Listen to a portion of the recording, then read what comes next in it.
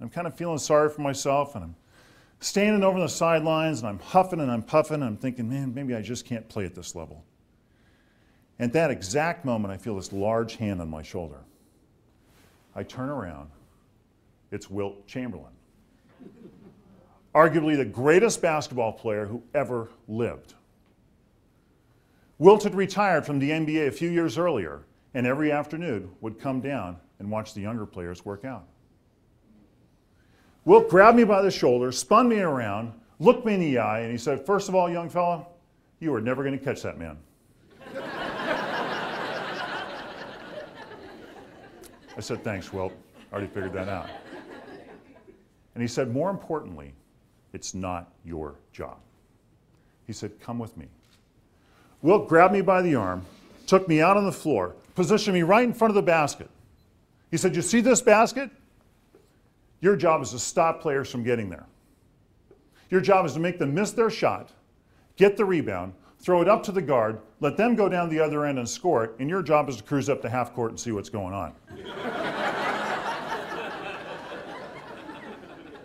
I like this part. He said, "I've been watching you the past few days, and I see the skill you have at defense. This is what you need to concentrate on. This is what you need to focus on." When Wilt shared that with me, everything changed. I understood what I needed to do. I understood what I could be great at. Wilt showed me what my job was and how doing what I did would benefit my team. In that moment, I knew what I needed to focus on and what I needed to let go of. I wasn't that fast. I wasn't that good at scoring, but I did have a talent for preventing others from scoring goals. And it took a Wilt Chamberlain to see it. I stopped running around trying to do everything and instead focused on the one thing I could be great at. And I went on to become one of the great defensive players in the NBA.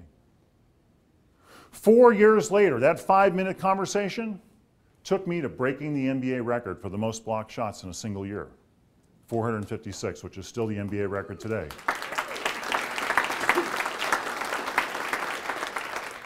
That 5-minute conversation took me to a 12-year NBA career, being named Defensive Player of the Year twice. And in 1989, I was named an All-Star. Commitment number one is know your job.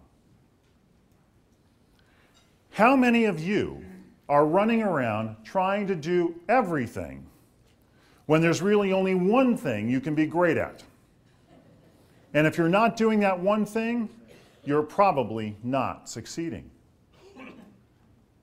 How many of us are guilty of this?